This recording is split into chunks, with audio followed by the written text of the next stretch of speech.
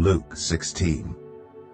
Jesus told his disciples, "There was a rich man whose manager was accused of wasting his possessions. So he called him in and asked him, 'What is this I hear about you?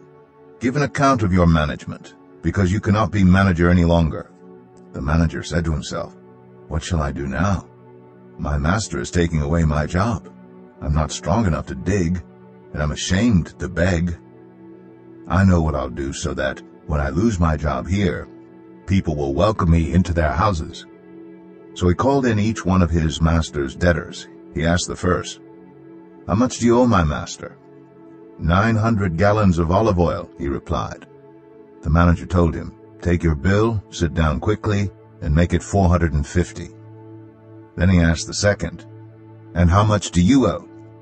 1,000 bushels of wheat,' he replied. He told him, 'Take your bill and make it 800.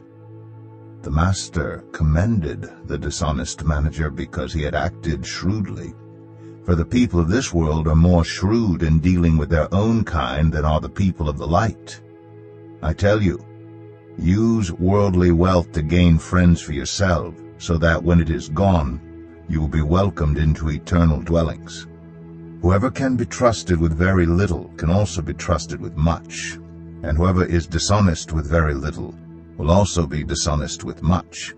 So if you have not been trustworthy in handling worldly wealth, who will trust you with true riches? And if you have not been trustworthy with someone else's property, who will give you property of your own? No one can serve two masters. Either you will hate the one and love the other, or you'll be devoted to the one and despise the other. You cannot serve both God and money." The Pharisees, who loved money, heard all this and were sneering at Jesus. He said to them, "You are the ones who justify yourselves in the eyes of others, but God knows your hearts. What people value highly is detestable in God's sight." The law and the prophets were proclaimed until John. Since that time the good news of the kingdom of God is being preached, and everyone is forcing their way into it. It is easier for heaven and earth to disappear than for the least stroke of a pen to drop out of the law. Anyone who divorces his wife and marries another woman commits adultery, and the man who marries a divorced woman commits adultery. There was a rich man who was dressed in purple and fine linen and lived in luxury every day. At his gate was laid a beggar named Lazarus, covered with sores and longing to eat what fell from the rich man's table. Even the dogs came and licked his sores. The time came when the beggar died, and the angels carried him to Abraham's side. The rich man also died and was buried. In Hades, where he was in torment, he looked up and saw Abraham far away with Lazarus by his side. So he called to him, "Father Abraham, have pity on me, and send Lazarus to dip the tip of his finger in water and cool my tongue, because I am in agony in this fire."